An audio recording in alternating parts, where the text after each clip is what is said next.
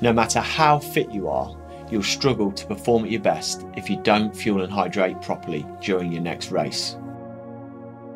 I'm Andy Blow, sports scientist and founder of Precision Fuel and Hydration. And in this video, I'm going to talk you through the 3 key nutritional levers you can pull to get the most out of your body on race day.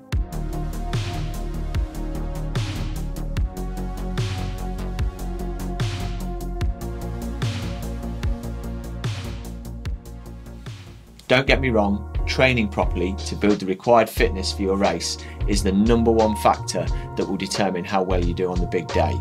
But you already know that, which is why you're out there putting in the miles. But if you're not thinking about and practicing your fueling and hydration strategy at the same time, you're not going to be able to express all of that hard-earned fitness on race day.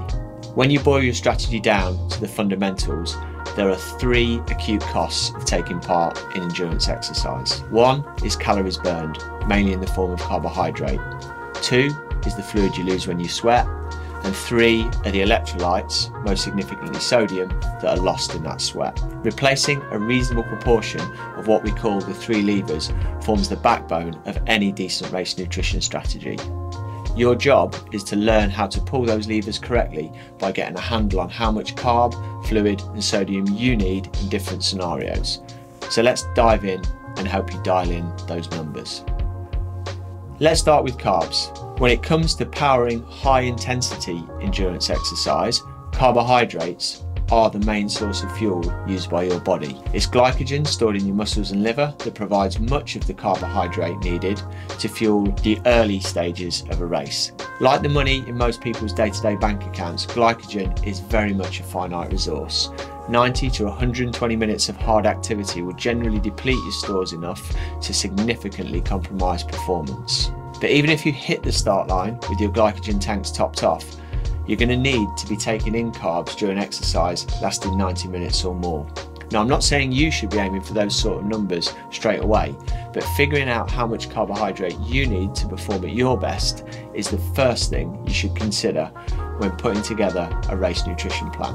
How much carbohydrate you need ultimately comes down to a combination of the duration and effort level. For activities lasting less than an hour, most athletes who start well fueled won't really need to worry about ingesting any carbs.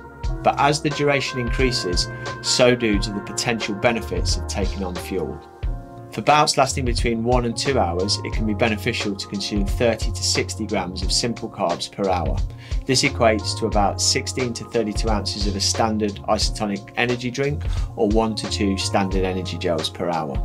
Athletes exercising for 2 hours and beyond can benefit from higher intakes of 60 to 90 grams of carbs an hour, as long as the amount consumed doesn't cause stomach problems. It's crucial that you gradually train your gut and practice your fueling strategy during training sessions in the build-up to a race so that you can comfortably tolerate your carb targets. Whilst hydration for endurance exercise isn't necessarily a complex topic, there's a tendency to oversimplify it in one of 2 ways. The first is by setting yourself targets that you will replace an arbitrary percentage of your estimated fluid losses by drinking X or Y amount per hour. The second is by ignoring any type of planning and relying solely on the idea of drinking to thirst. You don't have to choose between drinking rigidly to a plan or drinking entirely to thirst. In most cases, there's a middle ground, and that's where we at Precision Fuel and Hydration like to sit. When trying to understand how much you should be aiming to drink, it can be useful to start by looking at how much fluid you lose when sweating.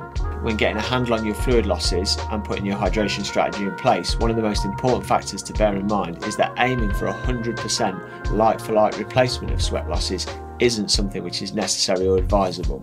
It can lead to over-drinking and a very nasty condition called hyponatremia. For activities lasting less than 60 to 90 minutes, fluid intake of close to 0 can be an option if you start very well hydrated and if environmental conditions are not especially hot and humid and you have access to plenty of liquid to top up again afterwards. When you're exercising for more than about 90 minutes, as well as in hot and humid environments, fluid intake starts to be required much earlier to maintain your performance. A sensible level of fluid intake to aim for here could be anywhere between 8 ounces an hour to somewhere close to 48 ounces an hour at the very extremes. Whilst that sounds like a very wide range, and it is, it's fair to say that for a large majority of athletes, fluid intake in the region of about 16 to 32 ounces per hour is a decent zone in which to start experimenting. Start at the lower end of that band if your sweat rate is low or conditions are milder, and be more aggressive if you have a high sweat rate or the conditions are very hot and humid. Sodium is the main electrolyte you lose in your sweat. We also lose potassium, magnesium and calcium, but in far smaller quantities. As well as helping to maintain fluid balance in the body, sodium plays an important role in the absorption of nutrients in the gut, maintaining cognitive function, nerve impulse transmission and muscle contraction. For me, it was my own issues with cramping and ending up in the medical tent during races that pushed me to find a solution to my hydration issues. I took a sweat test and discovered that I lose about 1,800 milligrams of sodium per litre of sweat, which makes me a very salty sweater. We know from conducting thousands of sweat tests now that the average athlete loses around 950 milligrams of sodium per litre of sweat, but we see huge amounts of variance between athletes. Getting a handle on how much sodium you need to be taking in with your fluids is a critical part of executing a successful hydration strategy come race day. Whilst everybody is different, a low concentration of sodium to take in with fluids during an ultra distance run would typically be around 500 milligrams per litre. At the other end of the spectrum, concentrations of around 1,500 milligrams per litre tend to be as high as most athletes need to go if they're heavier sweaters or doing longer races in very hot conditions. If you're unsure where to start, something in the region of 1,000 milligrams per litre is a sensible place to begin when dialing in your sodium numbers. Know your numbers and practice your strategy in training. So there you have it, the 3 levers of an effective race nutrition strategy. If you need any help with understanding how to pull the carbohydrate, fluid and sodium levers during your next race, use the free fuel and hydration planner via the link in the description.